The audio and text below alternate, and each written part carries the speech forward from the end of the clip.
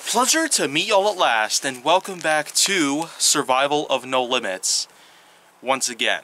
So, yeah, first of all, there certainly has been a lot of changes that I've been trying to bring here to the channel, and I gotta say, most of the things that I've been doing here have been a bit practical, but now's the time that I try to steer away from some of that stuff and instead make a great attempt to try something different.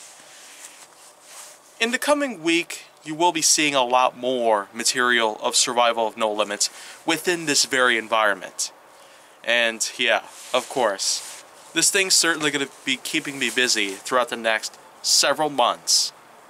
I tell you, 2021 has already been quite busy with all the new series that I've been putting through, all the new adaptations that I have been attempting to bring together to the channel once and for all. Then just wait, because there really is going to be much more than even I bargained for.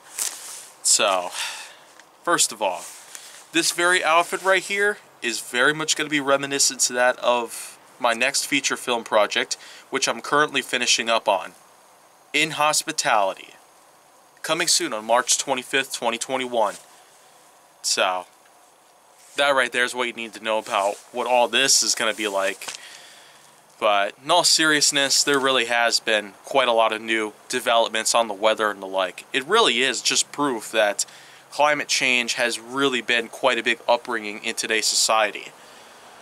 Of course, you have the many things that we've talked about already, like the wildfires causing the sky to turn just bright red out there in the southwest, and then in places like Texas and the like, the deep south, is where snow really is starting to pick up gradually, and then of course you have many other things down the line. But just to avoid getting off track, I'm going to go on ahead and just go on a limb by saying that the next week is going to be full of some new ideas and topics for me to talk about here in Survival of No Limits.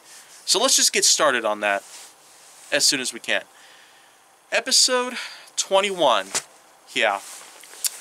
And for the record, I have no idea what's going to be going on here from here on out. So just expect some things to happen, some things to not happen. But for episode 21, we have chemical exposure. And I'm just going to go on a record to clarify really quickly that while I've already hinted a lot of things out there, including poisonous gases and the types of, well, epidemics that have been crossing paths with us in recent years, none has been so significant throughout history as chemical exposure. We, of course, have had lots of things happen in the past, but if you've seen on a lot of different sources and types of media that we've had throughout the last few decades, then one that is very prominent throughout most of our history would be the type of exposure to certain agents and certain chemicals out there that have at first thought to be benign, but it turns out that was not true. Instead, it turns out to be very lethal and very harmful to the human body in many ways possible. Of course, I can give out quite a few hints about why this is supposedly a pretty necessary portion of the whole thing, but I'm just going to go and suggest that this is in fact something I might as well take up right about now, because there really has been a lot taking place in recent years. Chemical exposure, however, has not necessarily been as relevant because of the high-end safety regulations that have been thoroughly administered throughout the most recent of our time. As recent as some things may be, we haven't really looked onto how dangerous most chemicals and substances may be, inorganic or organic. I have, of course, talked quite a bit about how certain smells might become very bad, not just by, well, a presentable standpoint, but also because of how it can in fact affect one's health. The types of gases, the types of creatures, the types of things that have come around, none of which have been as dangerous as chemical exposure. And that's simply because, while it may not be something that may naturally come out from most animals and the like, the types of mixtures that us, humans have performed.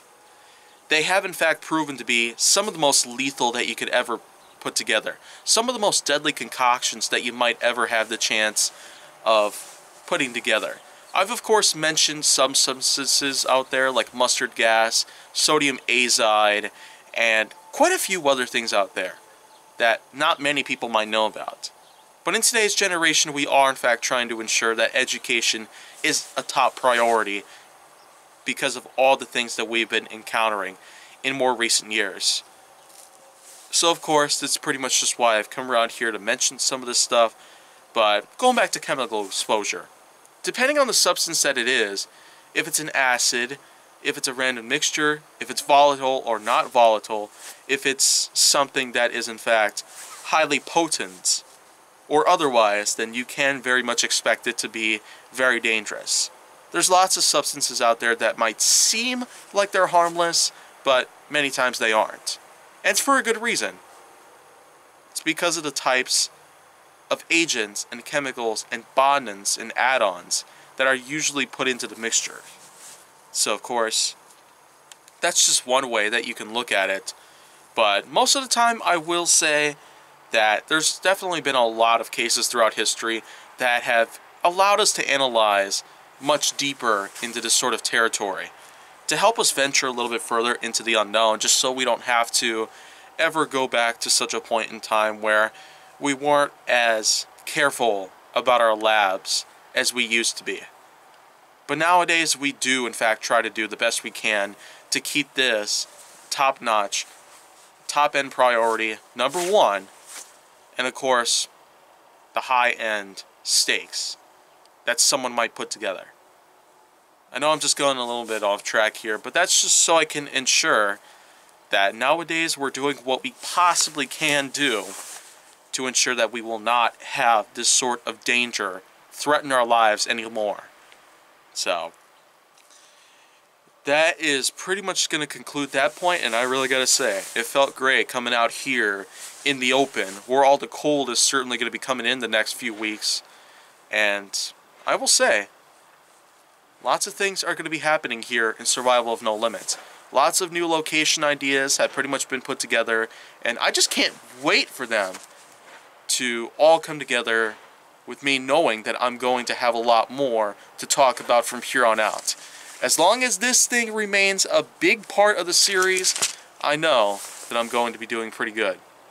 Of course, I've also been trying my best to work ahead, just in case I might encounter some delays, including power outages or surprise vacation, because normally I've been pretty much setting aside my work just to go on vacations and whatnot, or other trips otherwise specified. But otherwise, that's pretty much going to cut it for today. But if you want to see more, go down to my channel. Then make sure that you like, subscribe, comment, follow me on social media, and stay on the Hollywood side.